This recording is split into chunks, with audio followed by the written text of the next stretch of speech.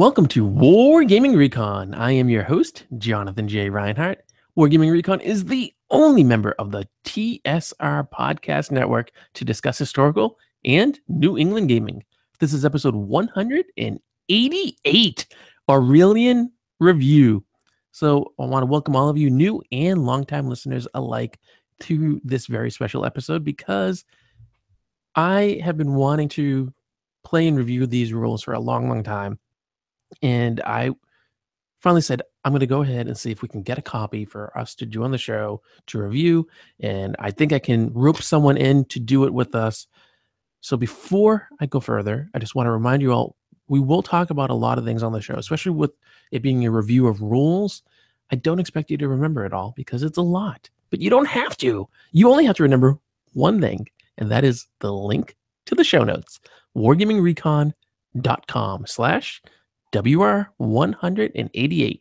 That's wargamingrecon.com/WR188. So let's bring in the person who was unable to say no to me because they couldn't come up with a good excuse. The one and only Mr. Adrian Benson. Adrian, how are you? I'm doing great, John. Thanks. I can tell in your face how excited you are. You're just beaming. This is my happy face. It is, and it comes across in your voice because listeners of the show, obviously, they don't get to see, although we do record live and we have the videos out on Videoland and all that kind of stuff, so people can watch as we record. But generally, they listen, in the car or at work or, at the gym. Probably not. I wouldn't. Yeah, I wouldn't watch live. No, not your kind of thing. No, it's two guys talking to each other. Yeah, no, I wouldn't watch that live. I would listen to it, but watch it, no. So there is a benefit actually for people who choose to watch live, or even if you just want to later on watch the video. But if you watch live, you can actually leave comments and interact with us so we can see those in the feed. Yeah, that's true. And then can be like, well, we got a question from the audience over here. So, sir, you wanted to know about blah, blah, blah. And the person's like, blah, blah, blah, blah, blah, blah, blah. And then they get on the air, which is kind of cool. That is true. I did not consider that, but I did not think you did. But that's why I'm here. Okay. It's one of my purposes. All right, that's one. I'll write that one down. Yeah, mark it down on your very short list. So we are talking about a set of rules, which you and we talked about the other day, and we said that I honestly wasn't sure how you pronounced it. Aurelian? Do you think I'm getting it right? I'm butchering it. I think you're getting it right. I'm certainly not the right person to ask, but yeah, I think that's right. Because I'm going to say it differently every single time I say it. I know I am. So I'm probably going to just be like, the set of rules or the thing Mr. Mustafa wrote is blah, blah, blah. Because it's one word, not a lot of letters, right? It shouldn't be hard to pronounce. And yet my addled mind is like, how do you say this word? It's like gobbledygook to me. And I don't know why. I think it's Aurelian, but I don't know. We'll go with that. So let's discuss. This is a set of rules that is so different for both of us, right? Completely unusual from anything we would have played otherwise. Yeah, very much so. Go ahead. No, I was just going to say that I think part of it even stems from the format that it comes in. But what were you going to remark? Well, I was just going to say that Ancients to begin with isn't one of my primary areas of interest. I've trying to think of all the Ancients games I've played, and there just aren't that many. The only set of Ancients rules I own that we've actually never played is Hail Caesar. That's not true. Okay, we played one time at a Hobby Bunker game day, I think. That's right. I think we played twice. Actually, I think you played twice. I think I've played once. No, I've only played once. That was the only time. Okay, then we played once, and we both own the set of rules. Yeah.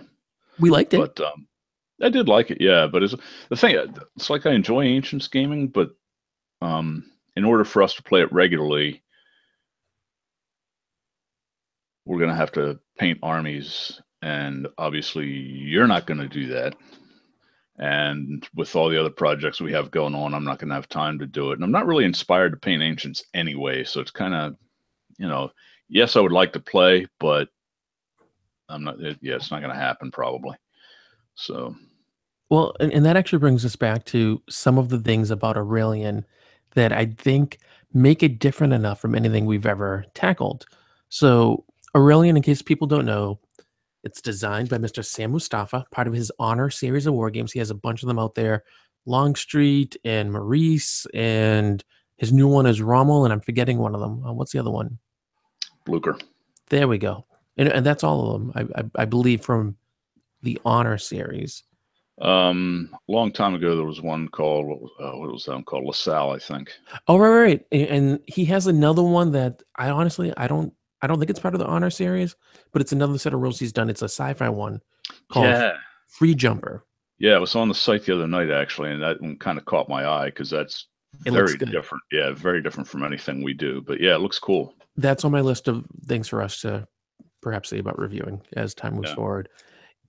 This only costs $29.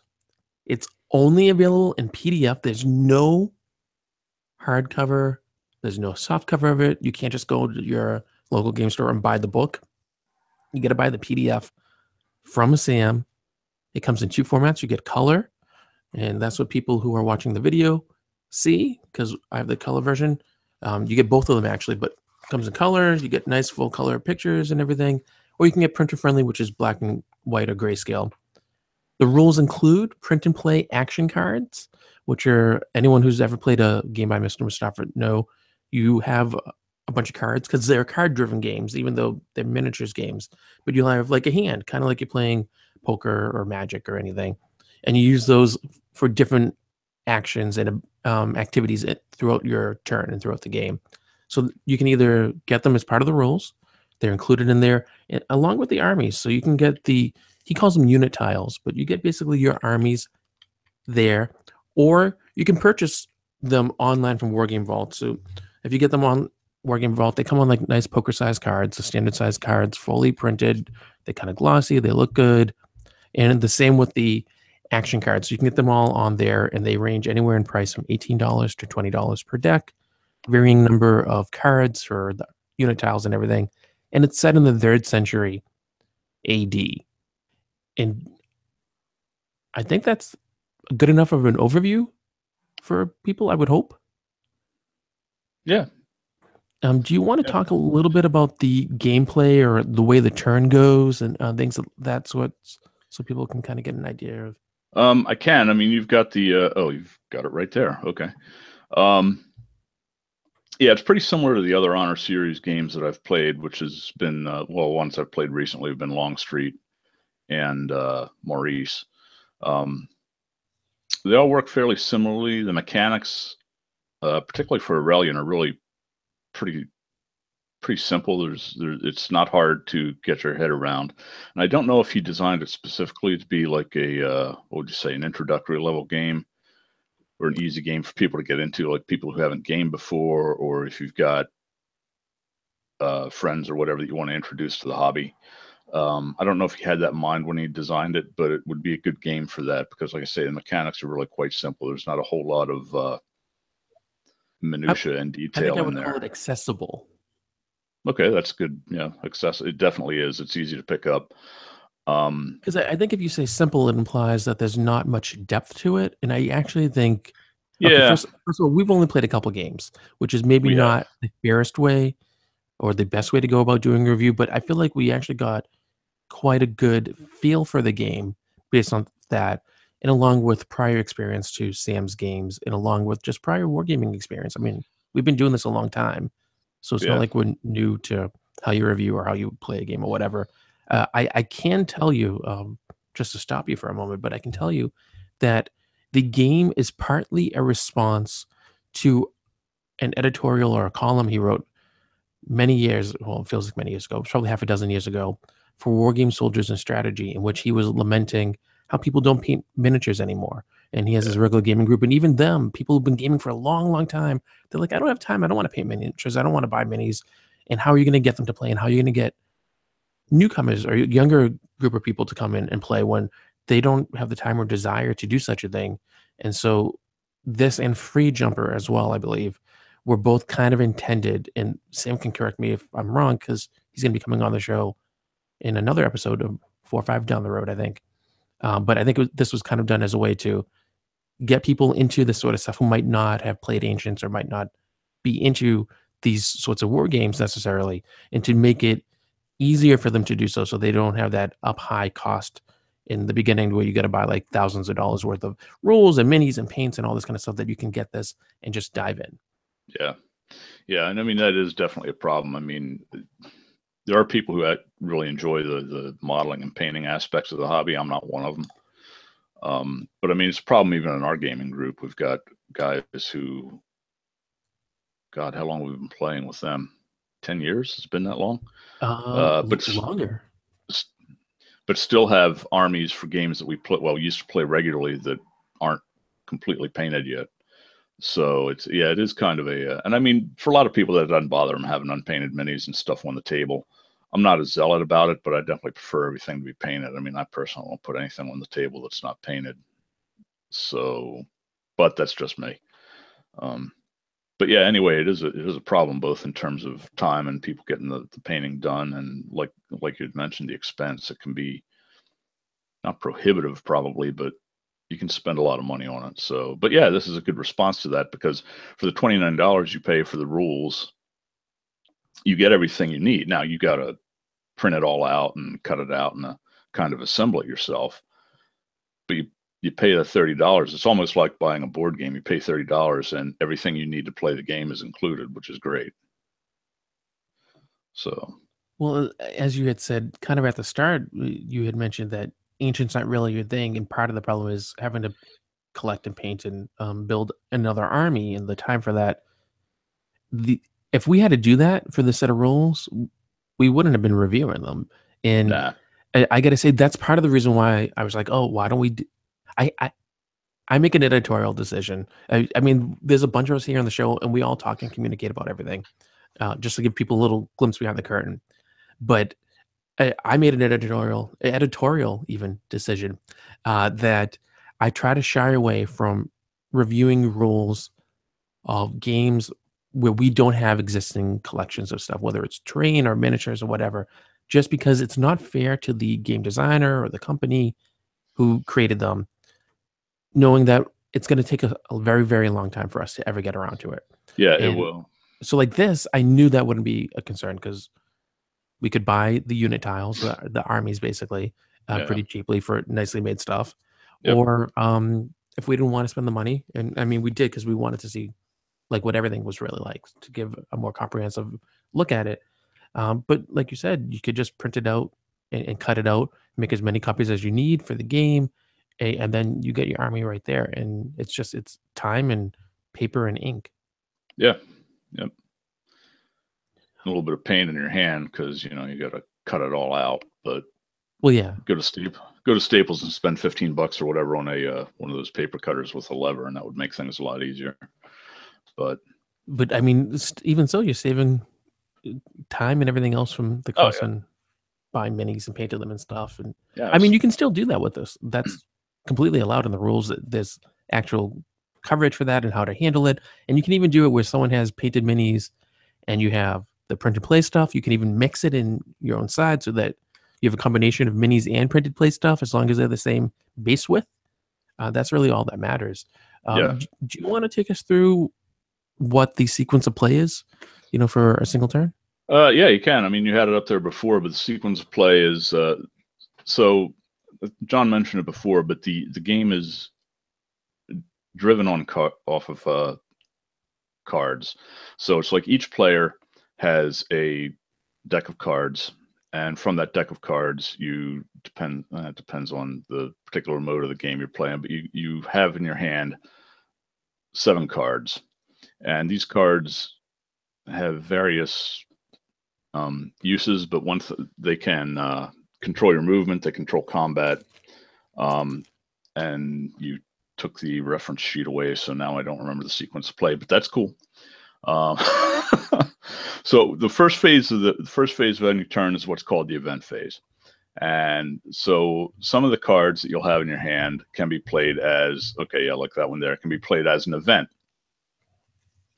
And so the turn sequence is you go, I go. So the active player performs all of his actions to include moving, shooting, combat. And then when he's completed, then the other player does the same thing, does shooting, movement, combat, etc., and that constitutes 1 turn. So in general, while the active player is performing his actions, the passive player isn't able to do anything.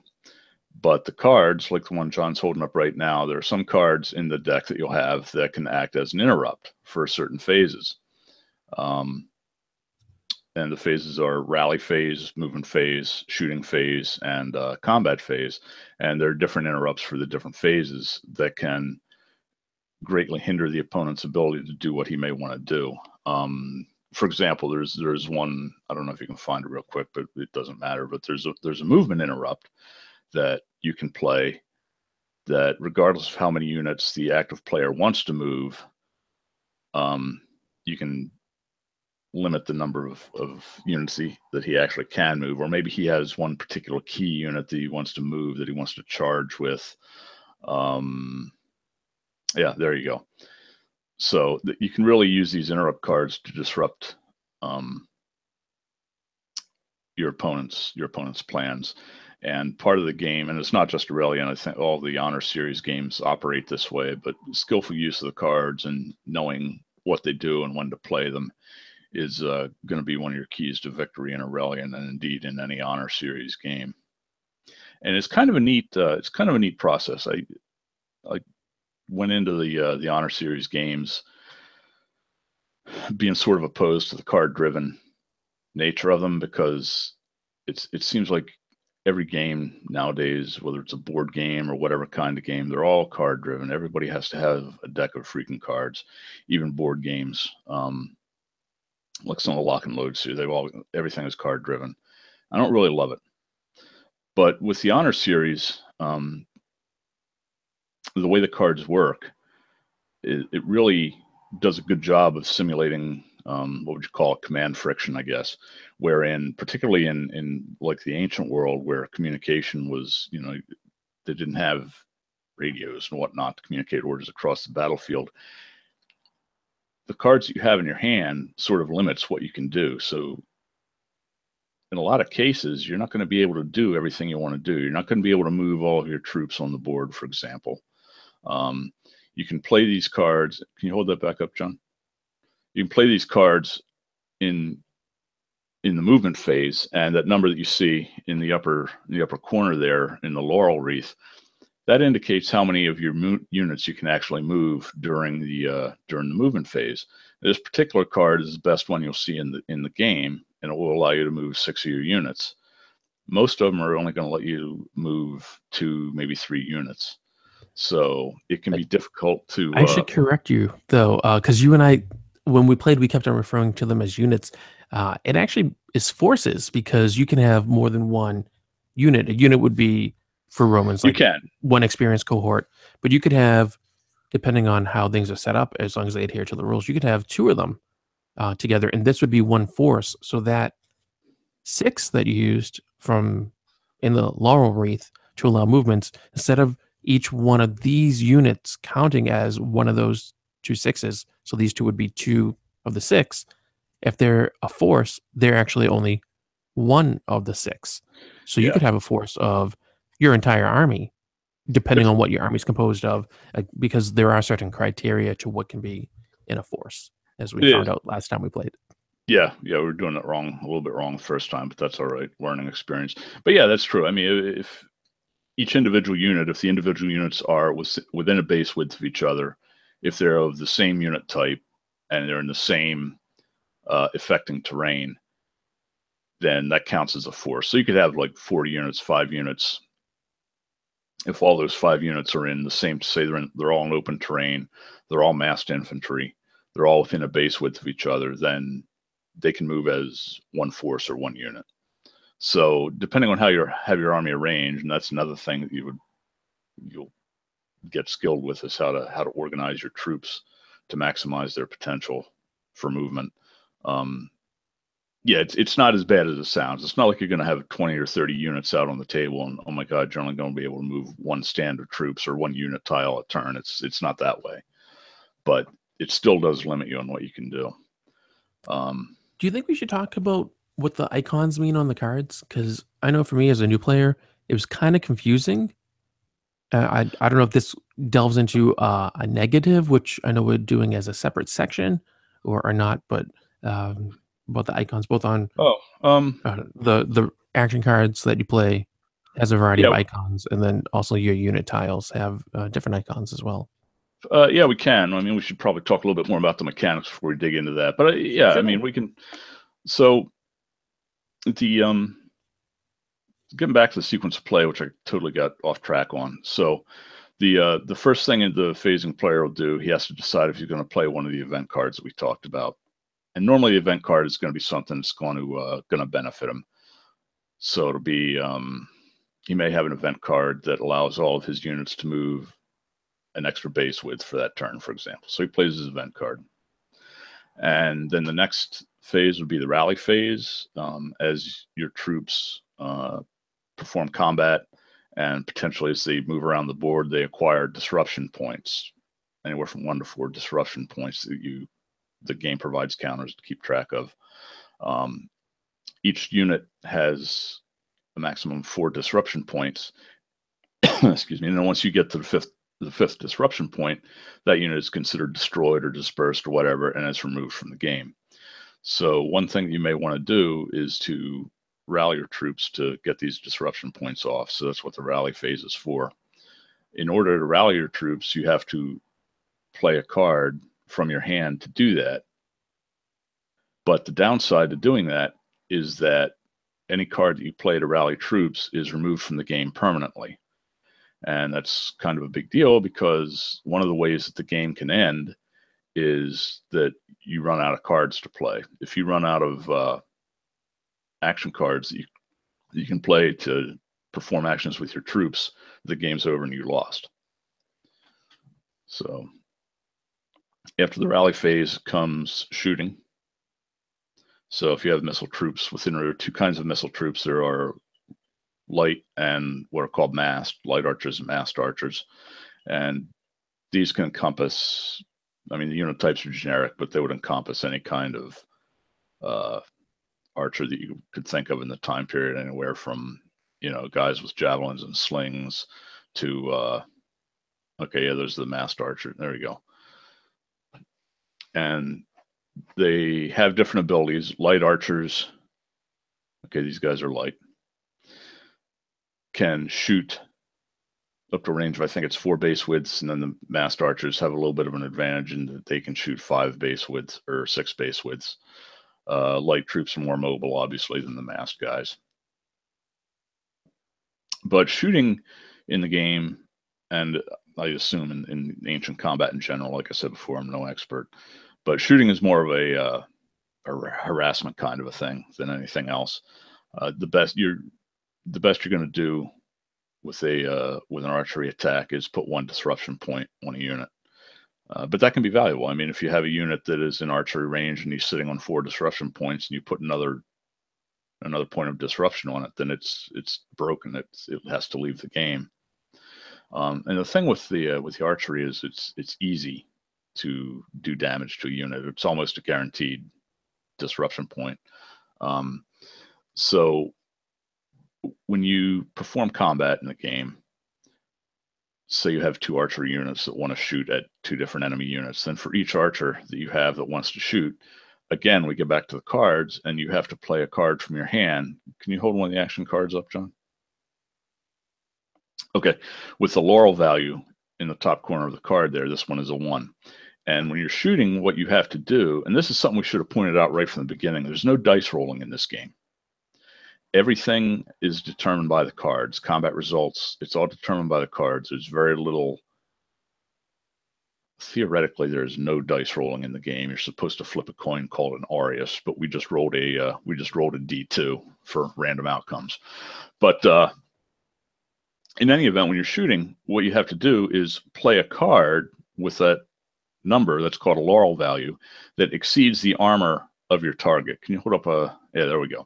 Okay, so this unit here in the lower corner, you can see that's too close.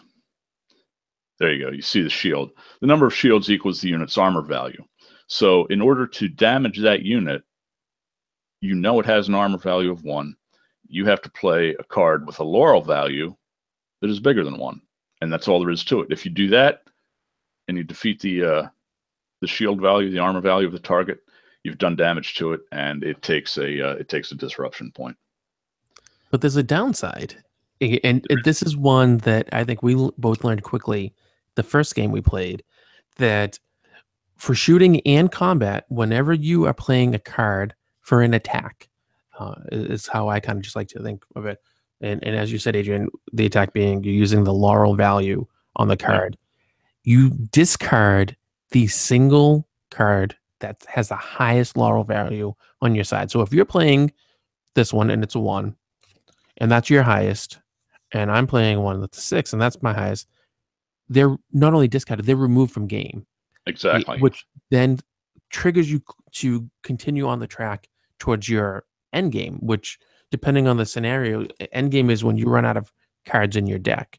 So you have your actual your deck you draw from, which is composed of the common cards and the ones that give more flavor for your actual army, shuffled together so you don't know what you're getting. And then you have ones that are discarded that you use, and they just go into the separate discard pile, which will then get reshuffled into your main deck. And then you have the ones that you remove from a game, and when you have no more in a discard pile to shuffle through, and they're all in your remove from game pile, you lose. Right. So if you're just doing a lot of shooting, yeah, you're guaranteeing yourself to cause a disruption, which is great. Kind of think of it as giving a wound, in a sense, to the enemy unit, and eventually the unit breaks because you've given them too many casualties. Yeah, you can do that, but it's really expensive. And it's guaranteed, of course, so that's great.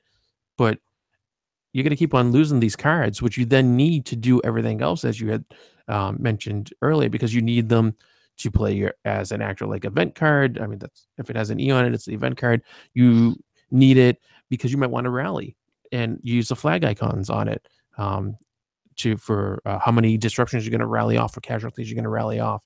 So you need to do that for that. And then you also need to use them both for your shooting and for your actual combat. And I mean, as I think we can all figure out, if all you do is shooting, you're never going to win. But you need to do some kind of variation so you integrate both your shooting and your hand-to-hand combat. And as you had said earlier, you can't do it all. And that was you can't. I mean, it's great because the first game I was like, I'm going to attack and I'm going to be super aggressive, which is not how I play. But I thought Romans should attack because that seems like a great thing that they should do because they're armored, and I was playing against you with your German barbarians, and it's like, what the heck are you going to do? You had more troops than I did, but I was like, I'm Rome, so Rome is going to just kick butt, and I should just attack as a wall. So I'm doing this and that. Next thing I know, my pile's this thick of cards that was removed from game. Yeah. And I was worried about triggering endgame for me. But luckily, you were kind of doing the same thing. So that first game, we had a situation where it was we're both really low, but who's going to go out first? And then the second game, I swapped it around. I was like, well, I'm Rome. I'm going to make you come to me because you're barbarians and I'm civilized. So you're going to come to me thinking, okay, this is going to conserve my card so that when you get within range, then I'll do a volley of shooting to soften you up a little bit and then charge into you with my cohorts, whether they're experienced or veterans or whatever, so that I could then do enough to maybe break a unit or two. Yeah. And no matter how you're broken, whether it's from your shooting mechanic or whether it's from your hand-to-hand mechanic, it can be quite devastating because it brings us back to that remove from game situation. So the unit tiles have right underneath the icon of their what they're supposed to be, a number of cards, or silhouettes almost. Yeah. And when that unit is removed from game, when it's destroyed, defeated, whatever you want to call it, when its disruption counter goes all the way to 4 and then past it because it's gone, not only does that card go out, but then you lose however many silhouettes from your hand. So that one's a 4. So you lose 4 from your hand, or you draw from the, without knowing what they are, you draw from the top of your pile and just put them right into the remove from game thing. So you take a few casualties and you're in serious trouble because then you really can't do all the other things. Not that you really could before, but you could do enough to kind of give you a feel of you have to focus, which I love about this game. Yeah. That so we've talked about how we both love black powder, and Hail Caesar is basically black powder. But that whole kind of core concept. And one of the things I love about it is an exact opposite of this game, and yet I love them both, but for different reasons. So in Black Powder and slash Hail Caesar, depending on what you roll, in theory, you could make everything on your side of the table move, shoot, attack, whatever. Everything could do everything and end up all over the table. This you can't. And I love that it really restrains you to think more tactically, to say, okay, I need to accomplish whatever my goal is for the scenario, or you could do this is, I think, ideal for campaign play, which we haven't done, but I want us to do. But I need to conserve my force. I need to accomplish whatever. So what do I really need to do? Do I want to just move troops and models or unit tiles around because it's fun? Which I think like a game of like bolt action, a black powder, you're going to do because you're like, why not? There's no negative to it. I'm going to roll the dice. I'm going to move the unit or whatever, just because it gives me something to do. It's fun. I like to roll dice. I like to move models. I like to move whatever. But with this, you have to think twice, and it causes you to actually, I think, behave more like a unit commander, like an army general would. You're not just going to be like, so let's move that division of tanks over there onto the ridge because I feel like it, right? No one's going to do that. And they wouldn't have done that here. I mean, maybe if you're stupid or something, I guess you're like, move the cavalry over there because they look bored and I'm curious and I'm going to make my horse a senator. I mean, I don't know. But otherwise, you're going to be like, we need to ford the river and get to the town and sack it. And so you focus on how to do that. And that's where you're going to put most of your emphasis. So you're not just going to be moving stuff around and shooting at willy-nilly. And I like that it forces you to do that. It constrains you so that you really have to think, what do I need to do as opposed to what do I want to do? Yeah, it definitely forces you to make decisions, sometimes hard decisions. I mean, like you said, you can't shoot willy-nilly because every time you do that, you're going to lose one card. So if you've only got one archer who can take a shot, it's not worth a card just to put a disruption point on a guy. If all your archers can shoot at somebody, that's a different story. But if you've got one unit, he's going to put, unless it's going to break a unit, it's really not worth taking the shot. Now, I didn't adhere to that rule a couple of times that we played, but in hindsight, it's obvious, you know. And there are other situations like that, but it definitely forces you to make decisions that other games don't necessarily force you to make, because running out of cards is going to end the game and you're going to lose. It happens faster than you think. It does, actually, yeah. Especially if you only have maybe not all the cards you're supposed to have. Yeah, like if, for example, the podcast host, perhaps cheated and cheating implies that such a thing, hypothetically speaking, that such a thing would have been intentional. If the podcast host cheated and didn't give you all the action cards that you were supposed to have, guaranteeing that your German barbarians would run out of cards before his Roman imperial troops, yeah, that makes the game hard to play. Well, the hypothetical podcast host would have to say that he is Rome, and Romans do not, apologize to barbarians because Romans are civilized and not barbarians. On top of that, the Romans have a cheat card anyway that lets them.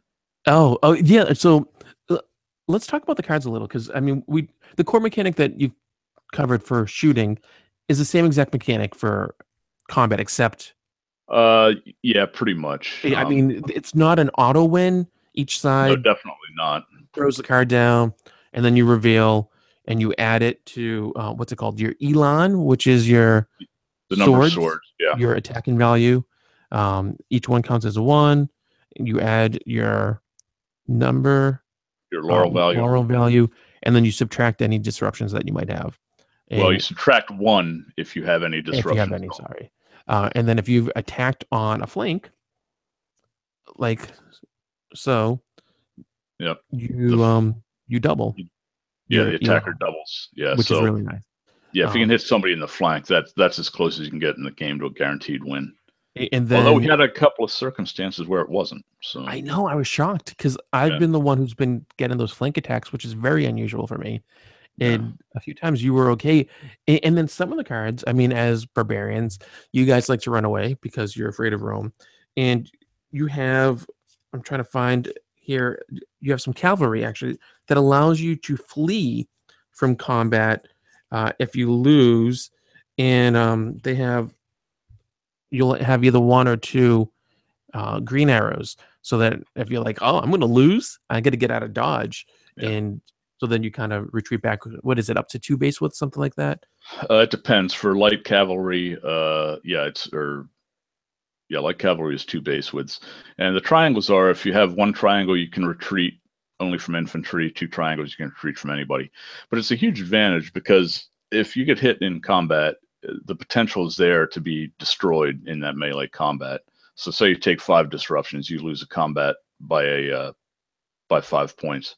Your unit is destroyed. But if it's a light unit with the ability to evade, and then you successfully evade, or escape rather, they call it. Instead of taking those 5 disruption points, you just basically retreat and take only 1 disruption, regardless of how many you lost the combat by. So yeah, that came in handy a couple of times.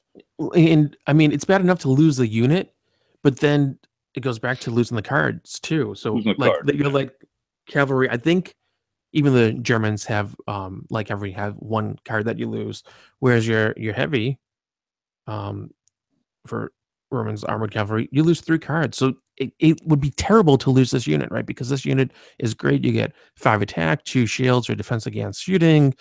They're masked, they're beefy, and all that kind of stuff. And they move 4. I'm on the wrong side and everything.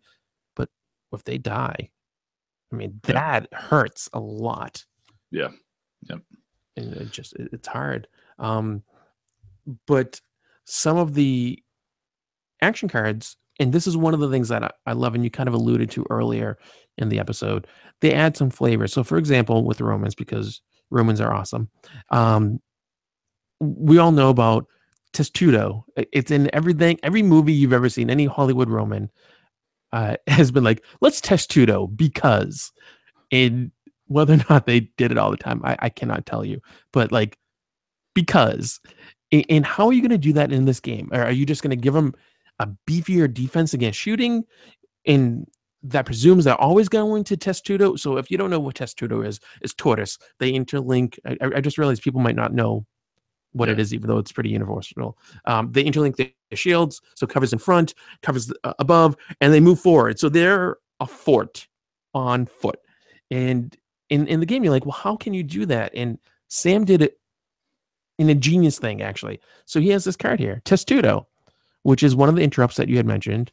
And if you play it as an interrupt, it's really cool. So it says all Roman cohorts that are fired upon in their turn treat their armor values as 2 higher than they actually are. So it does not make them invincible, which is something that many games do for Romans. Yeah.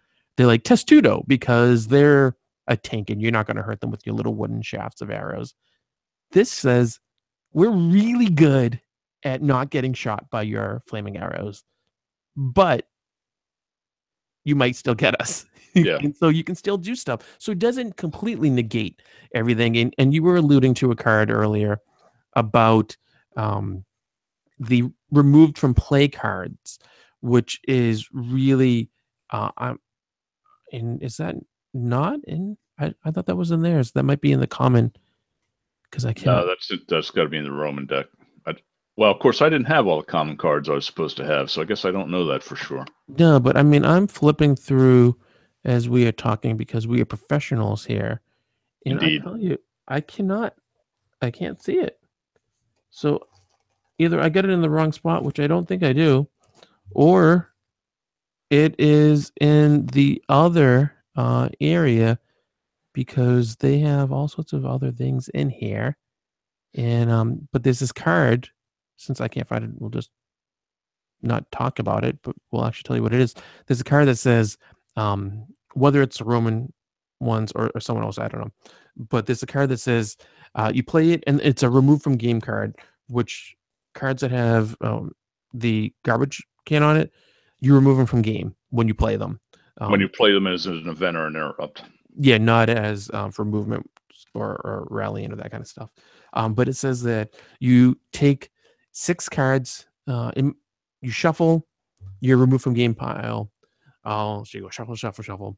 And then you take 6 cards without seeing them from the top face down, and you add them into your discard pile, and then they get reshuffled back into your deck eventually. So basically, it gave you 6 cards back, 6 points of life back in the game, so that you don't have to worry about like, oh, I'm 6 cards out. What am I going to do? Yeah, Uh, I mean, it. that's huge. It is, and I think he did a really good thing by balancing it by saying, yeah, I'm going to put the trash can icon on it so that you're removing it from game, and the chances of you getting it are slim, and you still have to be able to play it as I think it's an event card or something like that. So you still have to be able to play it when you're the active player in your event phase and all of that. But like it makes a difference, and I can't understate that enough. Yeah. Yeah, if like the first game we played was very close. I mean, at the end of the game, I ended up losing because I ran out of cards first. But we both had what, maybe 4 or 5 cards toward the end of the game in our hand. It is a common card. Shuffle the pile of removed cards and place it face down.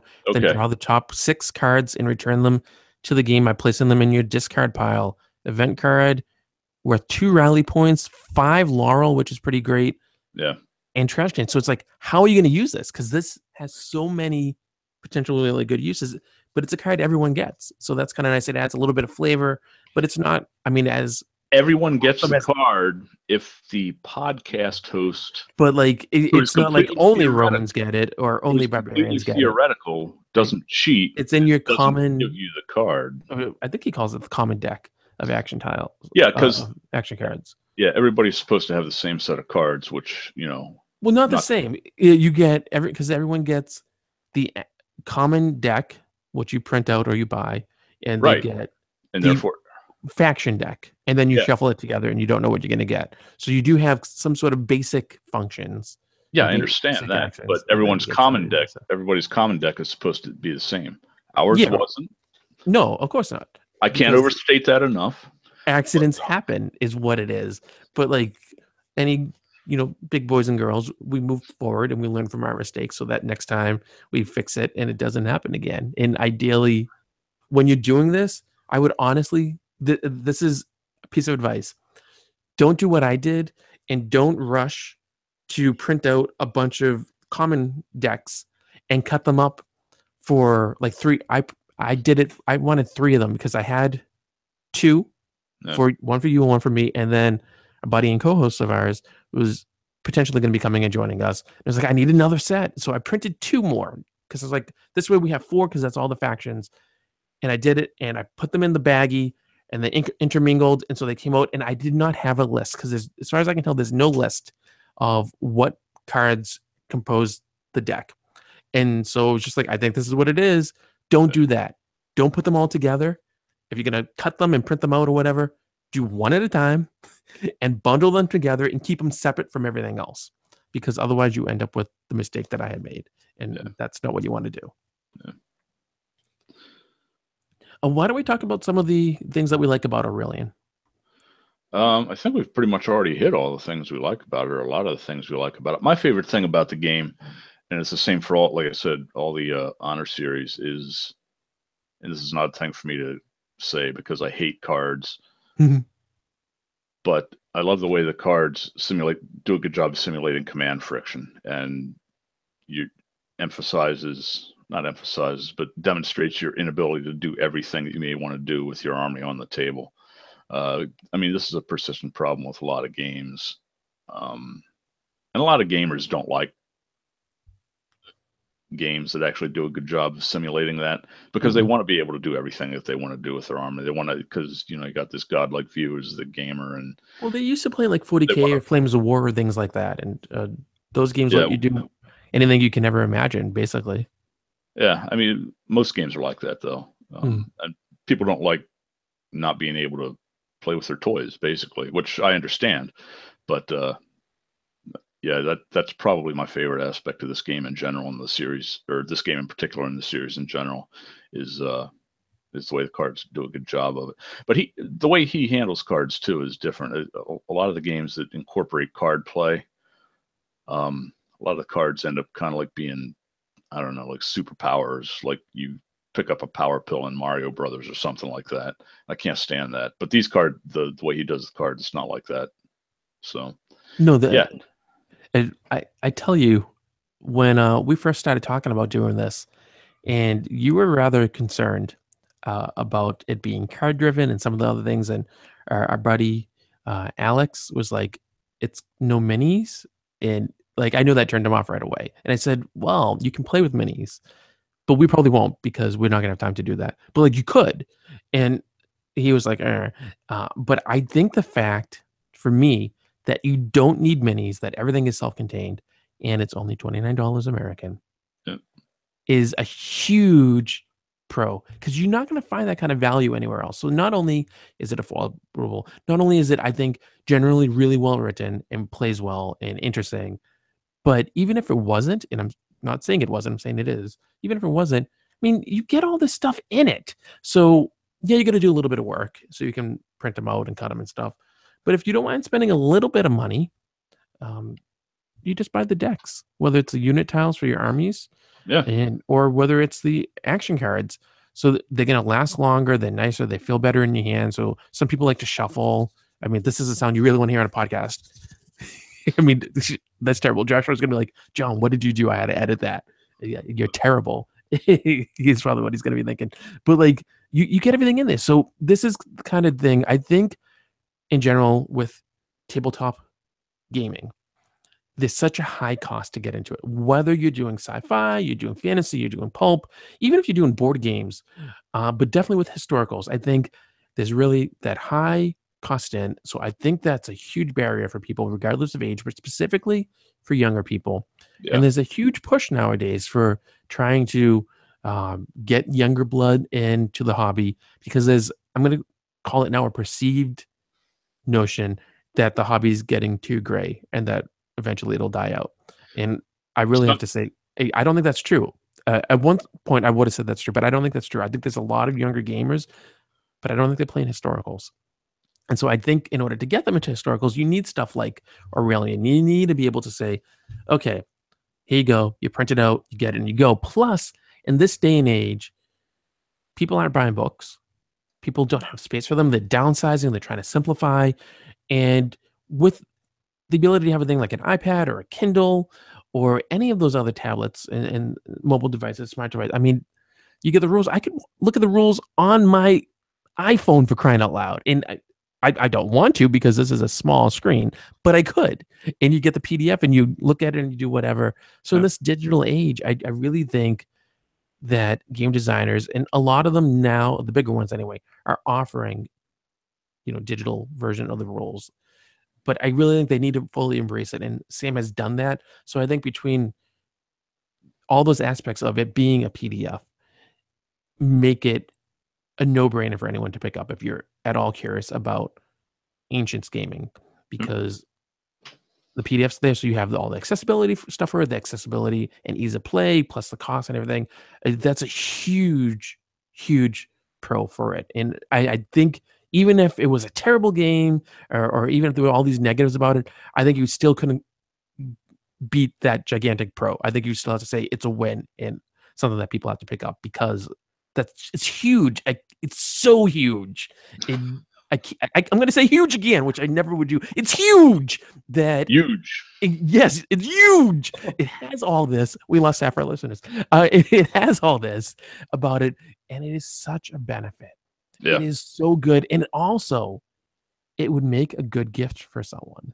And not all of these games would make a good gift. And you might be thinking, it's a PDF. How's that going to be a good gift? So the gift is you buy them the PDF, right? And you could buy them the unit tiles and the action cards, the nice made ones. But you buy them this, and then you cut the stuff out and you give it to them. And speaking of cutting out and giving, before we get to the cons, let's talk about terrain, because it's kind of interesting in how you do terrain for this game. And do you want to start or shall I? No, you go ahead. You've got all the stuff there, yeah. So the terrain, you print and play terrain, and you get everything from woods to rough ground, a bunch of rocks. You cut it out. I gotta say, some of them were more enjoyable to cut out than others, and some of them I just wanted to stab myself in the hand repeatedly because I was like, not again. Part of it was my fault. I cut out like 10 copies of everything. You get a rocky hill.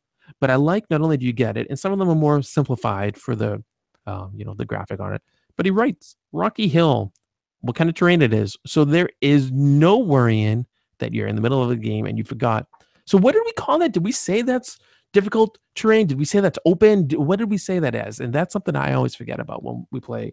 How do we class stuff? So you might notice, Adrian, that usually I avoid terrain when we play. Like I like to have it on the table, I like to look at it, but I usually don't go into it because I can't remember one, how we're treating it, and two, what rules affect it. So I usually avoid it, but says, oh, look, gentle hill obstructs shooting. Oh, okay, I'll go on the hill because I know it will obstruct shooting. And you print them out. So you get all of it and you put it on the table. It's very, very old school, but it's nice. So you get everything, give it to the person, you do whatever, and you get all that stuff. Oh, and there's streams too. It's kind of, for me, if you're willing to head towards the cons of things, the train's also kind of a con for me because some of them, I mean, there's only so much you can do with print and play terrain that you don't assemble, right? I mean, if it's 2D, you got to have some sort of simplified aspect of it. But like the streams, first of all, pain in the butt to cut out. You can see it. If you watch a video, I skipped like some of the inside curves. They're just like, it's so tight and so sharp. It's hard to get that just right without like actually cutting into the stream. And then also, like, I would have loved for like maybe it to be made more modular for streams, for example, so that you could cut it in places and then tape it together to create like bends and curves and stuff. Because in the scenario we played, what was Battle of Dura Europus, there's a stream here that does a 90-degree turn. I don't know a lot of streams that do that, but okay, that's fine. Yeah, but the thing with the streams is that's by design. So that when you're laying the terrain out, like it is, there's but no question about where it goes. It falls along the grid lines of the map board that you set up. But this looks dumb on the table to me. If I saw this, I'd be like, really? This is how it looks? The stream, it forms a 90-degree angle, and maybe that's, I get it because you have the grid and stuff. But like you could, if this was designed in such a way so that you could kind of cut it, say here or whatever, and then you can kind of make your own curve, which that's all I'm asking for. It would be fine, but it's so straight, even though it kind of like it varies. It goes a little bit to the left, a little bit. It's straight, and like the ends are basically straight. So the only way to line it up is to do it straight to straight. And even if you cut, you really can't. You'd have to engineer something. So like I was a little disappointed with the streams for that. You talked a little bit about one of your big pet peeves, one of your cons, the Aureus. Now, why does that annoy you so much? Because like you go off about it. Yes, it's a Roman gold coin. I get it, but like it adds flavor. That's what it does. It adds. It helps you be in the setting. It's trying too hard. I think that's why it annoys me. Okay, sort of like me doth think he protests too much. Yeah. Okay. I mean, I get that, and I don't. That hardly qualifies as a con. But yeah, I'll just shut up about it. I'll just roll a d6 and divide it by 3. Thanks. I mean, I'll print out an Aureus for you, I guess, or we could use one of these tokens, and we'd just be like, "Hey, look, how'd it go? Oh, wait, we don't know what it is, so that means." See what you're doing now? Yeah. That's why I won't shut up about it, because shut up about it. I just kind of like that it annoys you so much because it's so minor, and I can't. I think he did it for flavor. That's my only guess, and I like that he did it. Am I gonna use one? I think if you're a person who looks at the rules and says, this is the only way we can do it, so I got to go find an original Aureus to do. I think first of all, you have to reassess things. And second of all, that's clearly not what he wants people to do, because he doesn't want you to go rob a grave or steal an ancient artifact from a museum or buy something illegally. Obviously not. If you don't have a flipping spare die 6 laying around, then flip a quarter. But yeah. Or you could flip a gold dollar coin. They're back in circulation now. Yeah. So I haven't seen that name, but yeah. Yeah, I mean, you flip an American currency version of an Aureus, and you go. What are some of the other cons for you? I know you must have some. I really can't think of anything that I would particularly call a con. I initially thought playing with unit tiles instead of miniatures would be a con. I don't hate it as much as I thought I would. And you can certainly play the game with miniatures. But at this point, I don't think we ever will. I mean, we're definitely going to be playing it more. but I don't see the point of painting up armies for it. The cards work out just fine. Before we started everything, you had read the rules because I mean that's one of the things you're really good at. You absorb and understand the rules, so like you're the rules guy for us Yeah, here in Recon, and you read it and you were hesitant about even wanting to I play. was. I read through the rules the first time, and I was like, I don't freaking like this. And what I didn't like about it is the fact that there is no dice rolling, and this goes beyond the Aureus irritation. It's the reading the rules. It makes it sound like the outcome of any combat that you get into that's going to be predetermined or whatever, and there's no chance that you're not going to know what's going to happen, if you know what I mean. Well, And I think I didn't like that at all. In practice, it's not like that at all. You know the card that you're going to play, and what effects are in play. Like if your unit is disrupted, you're going to have to subtract one from your combat value, so on and so forth. But there's enough randomness that the outcomes are definitely not predetermined the way I was afraid they were going to be. Shooting is a different story. Shooting, you can almost guarantee that you're going to do damage. Combat, melee combat, that's not the case at all. yeah, because the way you explained it to me was like if you have a unit and it's attacking and it has an Elon of 5, and your opponent has, let me pick a different card, has an Elon of 4, you know you need to play a 1 to win. And you're like, and that's that. And then game over. And I was like, there has to be more to it than that.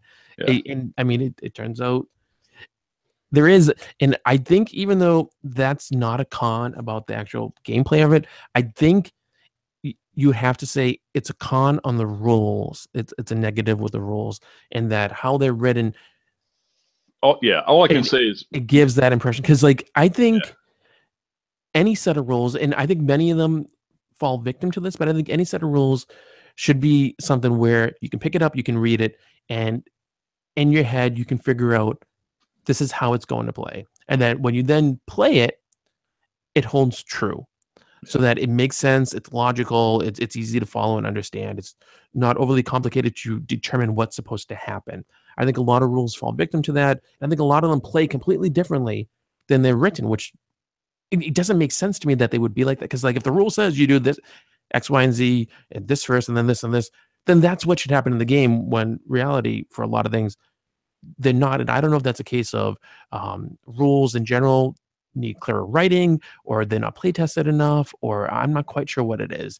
And I think this is a really good set of rules, but the fact that that was there for you, that you had that moment, I think that's something that maybe needs to be reassessed with the rules. And I don't think he will ever reassess these rules. I'm not suggesting that he is. I think it was like, I want to do this and I'm done. And we move on. I mean, yeah, but it's other people reading it may not have had the reaction I did. I mean, maybe they would have been able to see if there was enough variance. I think Alex had that same experience though. Did he? And I think that was one of the reasons. I think he was like, I don't want to play. Yeah. Because, and I mean, he'll correct me if I'm wrong, but like I really got the feeling from you that you're like, I'm not playing. And I know that I thought I got to do whatever I can to force Adrian to play because we're playing this. Because one, I want to, and two, we have to. But like, we're gonna play, and how can I get him to play? And I really thought you're gonna be like, no, just no. and so I was very happy when you were like, okay, fine, we're gonna play. And you weren't looking forward to it. I think you dreaded it, and you got me thinking like, maybe it's not gonna be good. Like, did I mess up? And like, how are we gonna handle this? Because like, I don't want to like say bad things about it, because like that's not what we do. But like, I don't want to lie. And it turned out we were both wrong. We played it. We love it. We want to play more of it. Yeah. No, I don't have the problem that you do. If it sucked, I'd say it sucks, but it doesn't. But it's, yeah, like I said, it's a very enjoyable game. We'll definitely be playing it more. But yeah, my first read through the rules, it was like, geez, I don't know. It just doesn't sound good. And then I read them the second time because, a little bit of time had elapsed between the first read through and the time we were actually going to play. It was a little bit better. And I was like, all right, we'll give it a shot, see how it goes. And it's fine. So if you get that if you buy the rules and read through them and get the impression that it's not going to be very much fun, it's not going to be very random, it's not going to be that everything is going to be predetermined. It doesn't play the way it reads. I think what you're trying to say is that people should pretend they're holding the Hitchhiker's Guide to the Galaxy and just read the front of it. Don't panic. Yeah, yeah. It'll be okay. It'll be fine. No, it definitely is fine. I Um, still prefer rolling dice to laying cards, but that's just the game. But I think you're right though that we are going to play more of it. And I agree with you. I love to roll dice because I'm someone, you give me like 50 dice. I'm like, yes, I got 50 dice. I got to roll them all. yeah, And I really dislike dice towers because I need to hold them in my hand and I need to be like, and yeah, roll those things. But it doesn't bother me at all about, like, I like that I don't have to roll dice. I can actually concentrate on not worrying what do I need to roll to win or whatever. I can concentrate on the actual mechanics of yeah, where do I want my forces to go. It was kind of like when we played Carnage and Glory. It made it feel more authentic to me. yeah. That And this feels was more authentic. Like I was concerned about my units. Like I don't want them to get hurt because yeah, like they get wives and kids in there and they get friends and stuff, but we got to do our thing. And whereas if I was rolling this, I'd be like, oh, come on, give me a 6, give me a yeah, 2. Like I don't care. And yeah. this I don't know didn't what give it me any is. of that. Yeah, I don't know what it is about rolling the dice, but it kind of gives you the feeling that you're like doing something. I guess I don't know. Yeah. In Carnage and Glory, of course, you don't even get to lay the cards down. At least you get to make a choice in Aurelian. But yeah, Carnage and Glory, it's just like whatever the computer says happens, happened. Which is nice for its own reasons too. I mean, Yeah, it's definitely. just Yeah, it so is. many different games and so many different styles of stuff, but it's nice in Yeah, its own way. I do think moving forward, I agree with you. We are going to play more of it. I think we're going to play a lot more of it, maybe more than you even realize we're going to play. But I think we're not going to necessarily do one-offs. I think we need to do a campaign. yeah. No, I agree with that. I want to give the campaign rules a try, and maybe that could be a short review in and of itself at some point.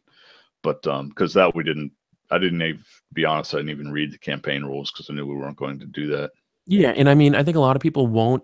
I think this is geared where you can just do pickup games because we didn't even talk about it, but like they have point values on the stuff, and also I think it's geared where people might do tournaments Yeah, of it. So you have that kind of aspect, and they might never touch the campaign stuff. yeah, Usually, if I look at a set of rules, I ignore campaign things because I know there's not usually enough time for it, and even I, if there was, like they fall apart. It's like trying to do a D&D campaign. yeah, Uh, exactly. you get it set up, and you start playing, and then like 3 sessions in, someone can't come, and then someone else can't come, like 4 sessions down the road, and then it's over. So like Yeah, a campaign's usually doomed to fail. But I think this is, from what I understand, how it's done, which isn't, I don't understand a whole lot because I got to spend more time reading it. But from what I understand, I think it's done in such a way that makes it manageable, makes it accessible. That word keeps popping up tonight. And I also think it makes it fun and easy to do so that it's not too long. So I can see us, I really can see us doing that. yeah. Why don't we move on to my favorite section of the show, mailbag? So from Facebook, we have a little piece of feedback from listener Julie regarding episode 187, Huzzah, 2017.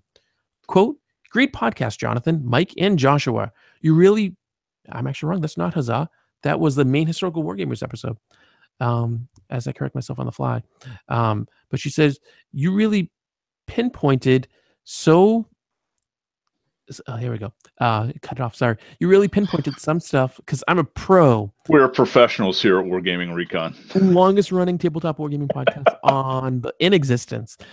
So let's start that again. And I know that Joshua will go back and edit that so it's seamless for people who are listening to the audio, and that'll just pick up here. So listener Julie said of episode 180, whatever it is, Main Historical Wargamers Association, episode 187, I believe.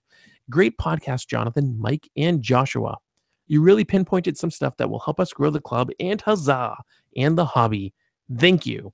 So first of all, Julie, thank you for leaving your feedback. And I am so happy that you liked that episode. I think the MHWA episode was really good. And Adrian, I'm sorry you weren't able to be there with us, but hopefully you've listened to it and that you've enjoyed it as well. I have not listened to it yet, actually. No, see, that's when you lie and you say, of course I've listened to it. And it was a joy to listen to it. And everyone else should listen to it as well. It was a great episode, and everyone who hasn't listened to it yet should also, they should do, in fact, they should cut off from this and go listen to episode 187 right now. Just switch and go over. And then also listener Mike said of the same episode, you were like the canvas He's talking about me actually. You are like the canvas that the others can create on. Without your rock solid foundation, it becomes difficult to focus. I know, having been a guest on your show, it makes all the difference in the world. Unquote. So, Mike, thank you very much for your kind words. They are really, really nice. And Mike, I believe, was kind of referring to my role here in the show. We've talked about it a little bit in the past, not to make it about us because it's about the content, but like, Adrian, you do the rules and at conventions with the painting and all that kind of stuff. It's like, well, what do I do? And this is part of what I do. So there's value, and it's nice to know that people appreciate it and can see what's going on here. We also have a new review on iTunes, which is kind of interesting. Oh, wow. Yeah, that doesn't happen often. So we have a 5-star review titled Top Notch from Landon Celano of the Grunt Work podcast. Quote, really impressed with the quality of the content and how enjoyable it was, even being semi-unfamiliar with the topic. Unique perspective. Can't wait to consume all there is to listen to. So Landon Celano, thank you very much for your very kind 5-star review on iTunes. And you too can leave us a review on iTunes. And you can think, why the heck am I going to do that? And Adrian, I'm sure you're thinking, like, why am I going to take time out of my life to leave a review? And the reason is it helps other people find the show. So if someone goes and they're using their smartphone and they see in the iTunes directory, if that's how you listen to the show, they see that there's Wargaming Recon and there's some other Wargaming podcasts. They're like, which one am I going to subscribe to? Which one am I going to listen to? Well, I don't know about you, but I would look at the one that has all the really good 5-star reviews, Wargaming Recon, and think, I'm going to give them a try before the other one. Yeah. So I think it just kind of makes a difference. And we have some announcements. So I want to let everyone know some exciting news. And this might be new to you as well, Adrian, that according to the Nerd Broadcasting Network, the Roku channel is just weeks away from going live, at least as of the moment that we're recording this here in the middle of July 2017. So when that happens, we will share the information with you so that you will know how to access all the video content that we are releasing, because we've talked about in the past, earlier this 2017 season, that we're doing video content that will be appearing on a Roku channel. We are the flagship Wargaming show there, so there'll be all sorts of different types of video content, and you'll be able to get it there. And eventually it'll be not only on the Roku channel, but it'll be on Amazon Fire, it'll be on Apple TV, Google Play, and all sorts of other places. So we're really excited that the Roku channel is coming out, and you'll be able to watch, and which just kind of blows my mind that people are going to be watching us, watch us on your TV and see stuff. And you'll even be able to get the video from the audio podcast on there. And I think eventually they're going to have it set up so that the audio can be put into there as well. Because I like some old time radio dramas like Sherlock Holmes and that kind of stuff, The Shadow. And there's an old time radio Roku app. And so you listen to old time radio on your TV, which is kind of weird, but people listen to music on their TV. True. So you can just go and you get it. So I think eventually down the road, you'll also be able to just be like, I want to listen to Wargaming Recon episode 188 because it looks cool that they're going to review Aurelian, and you'll be able to get the TV to play it for you without having to watch us talk, because that might be distracting. And weird. Yeah. I mean, for some people, my 2-year-old loves to watch us though, because she's always like she loves YouTube, and whenever she'll see my face show up, she'll be like, Dada, watch. And so we got to watch like episodes of Wargaming Recon, which she has no idea what we're talking about, but she's just really excited to see my face. And like, she's met you, Aiden, so she knows your face, and she'll be like, and so she'll sit there and watch us for hours. And I'm like, you're 2 and you're watching. We're family friendly, but like, it's weird, right? Yeah, it kind of is. It's like a cat. My cat was watching. My wife was playing, like, she had this loop of like birds playing on a bird feeder, and she was playing that on her computer downstairs, and one of the cats was just sitting there with its paws up on the computer, nose to the screen, watching it. So it's just like that. She's like a cat. Exactly.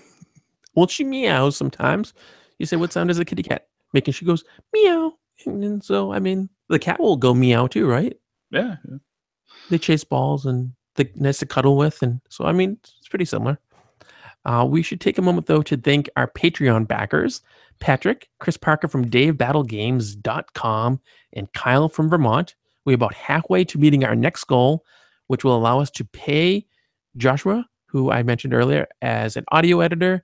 He's kind of editing the audio to be nice for us for right now, but we actually need to pay him because audio editing is a pain in the butt. And, when you hire someone, you're supposed to pay them for the work that they do. So meeting the goal will allow us to pay him because he's been really nice, but we need to pay the guy. Yeah, because I certainly wouldn't be doing this if I wasn't getting paid. No, of course not. Wait a minute. So we're about halfway there. And if you're not a backer and you want to become one, just go to the show notes. That's right. wargamingrecon.com/WR188. There'll be a link. And if you become a backer, you get episodes before non-backers. It costs as little as $1 a month. That's right, $1 a month. It will get you in. And then you also get behind-the-scenes content. And there's other pledge levels. So you can get things like Wargaming Recon dice, which are really cool. They're very popular. We do bumper stickers, and you can get shout-outs on the show and all that kind of stuff. So you can do all of those things. And then we're on Facebook, and you can email us, and on Twitter, and all that's in the show notes. wargamingrecon.com/WR188. That's right. wargamingrecon.com/WR188. So, Adrian, before we close out the episode, any fun or exciting or interesting things you want to add? No. I knew you were going to say that. Well, I have to thank Mr. Sam Mustafa for allowing us to have review access to Aurelian, not only because it's something I really wanted to do and it's such a great game, but because it's allowed you and I to do something that we never get to do, which is to game during the week. It doesn't happen. No, very rarely anyway. Way back on the show, you used to have a section where I would talk about my week in gaming or my month in gaming, however long. And then I stopped doing it because I was like, for a gaming show, I don't get to play games very often. So it was embarrassing to be like, well, I saw a movie that influenced me for a game that I would like to play someday. So I stopped it. But we played a game, darn it. Oh my God. It was good. So thank you, Sam. Thank you very much. That's what I have to say about that. All right. Well, everyone, be sure to check out the show notes, as I had mentioned, not only for all the other stuff, but because we have an episode guide in there. And the episode guide tells you what new stuff is coming up. So, for example, you'll be able to learn that the next episode, 189, comes out on August 7th, 2017, and that we have a very full rest of the year coming up. So that episode 189, you and I are reviewing some Wargaming terrain stuff. They are new hedges. And then end of August, Mike Payne and I are going to be talking about the Open Gaming Convention 2017. And then we go into September, which is going to be a great month because you and I are going to do our Hobby Bunker Game Day 2017 episode. And you and I are also doing the interview with Sam Mustafa, who created Aurelian and all the other games we talked about, almost all the other ones we talked about. And then there's other events that we're going to have episodes for. We got Council of Five Nations we're going to be talking about. There's Extra Life 24-hour Gameathon, the Holiday Gift Guide, Carnage, and eventually our 2017 season ends. And I'm already planning 2018, which is kind of crazy because it's the middle of the summer here right now when we're recording this. Yeah, it's definitely going to be a lot to do. That's fine. No, it's all good. It keeps us busy and it keeps people interested in what's going on. And of course, it's not just what we're doing for the podcast, but we get a lot of video content we're working on, actual play videos and how-tos and tutorials and videos from events and all that kind of stuff. So we're legit. We're a real thing. There's a lot of us working on this. There actually is when you think about it. It's kind of surprising. Did you see this happening when you started the channel? We need to do, and maybe we should do it for end of October, episode 195. We should do an origin story episode again, a little navel gazing to talk about not only mine, but also your expectations from when you came on and when you first started hearing me talk about the podcast. Because you heard me talk about it way before we even. Oh, yeah. Long before when we first met, in fact, I think the first game we played together was Agricola. Yeah. With Carrie. And I think you had mentioned it then. Yeah, I was like, I got a podcast, and I'm sure you guys were like, yeah, nobody cares. Just be quiet and play the that game, was kid. exactly my reaction. It's like, I've known you for an hour, and I do not give the slightest crap about your podcast. I would believe it. So we should do an episode about that. Yeah, Short answer, I hoped it would be. Back then, my hope was, and who knows that it would ever become such a thing, but my hope was that this could be my job. yeah, And pull like a Beasts of War kind of thing where like this is what I do. And yeah. That would be pretty whether awesome. it was just me or like a team of us or whatever, but that would do this and Yeah, be able to like go to places and cover things and actually like have actual like real professional equipment, whatever that meant, yeah. whether it was like microphones or like video, like whatever it was. In like I didn't know what it was, but whatever it was, I think that's what I was like. And I was like, it'd just be cool to like go to Historicon or Gen Con or whatever and be like, they know who we are. And like we get in as like official press and like we're doing a thing and we're respected and we're like everywhere and people love what we do. And I Well, think that's kind of I've asked you more than once to go to Historicon. We need to go and do a Historicon, or possibly Fall In. That one's an easier one to get to. well, as But I had told you, that's not off the table. But I think whenever we do it, I think that's going to be the only con we can do for that entire year. well, that would be too bad. But It, okay. it, but it's expensive. I mean, driving down, getting all the way down there, and then costs of hotel, and I'm sure it's not cheap to get in. And I know Historicon's wonderful, but Historicon doesn't know us, right? So like we don't get press access or stuff, or maybe we would. I don't know. But like that means it costs more. So when you don't get press or review access to stuff, the prices go up exponentially. It makes it harder to cover everything. Yeah, I guess. All But right. Anyway, it's something to be on the list, so people can look forward to that. I'm going to mental note, which means I'll forget in 2 seconds. But mental note for listeners, hopefully episode 195 will be our navel gazing episode. But you'll find out on the episode guide, which of course you get to by going to the show notes, wargamingrecon.com/WR188. Because I had to get that in there one more time. They say you got to repeat things so that you say things 3 times and then people remember. So I try to give you, the wonderful listener, show notes 3 times so that way you go there because the show notes has everything. They are just fantastic. Well, Adrian, thank you very much for joining this you're episode and welcome. being co-host and for playing the games and all the wonderful things. I honestly I can't wait to play Aurelian again because I've been dreaming about it. I'm like, so what are we gonna do next? Like we should come up with a scenario and like try to do something cool. And I get a problem. I get an Aurelian problem. Yeah, we should come up with a scenario. Tell you what, how about you come up with a scenario and Hey, we'll I play it? will. All right. No guarantee it's going to be good or anything, but I will absolutely do such a thing. The guarantee is actually probably in the opposite direction, but yeah, we can give it a shot. Yeah, sure. I mean, it'll be terrible maybe, but it'll be my terrible, which means it'll be enjoyable. Yeah. Well, thank you everyone for listening to this episode of Wargaming Recon. As always, no matter how many barbarians you are fighting away or trying to civilize, or how many problems you have with the poor sanitation in your beautiful city of Rome at the turn of the century, you know that you need to keep on gaming.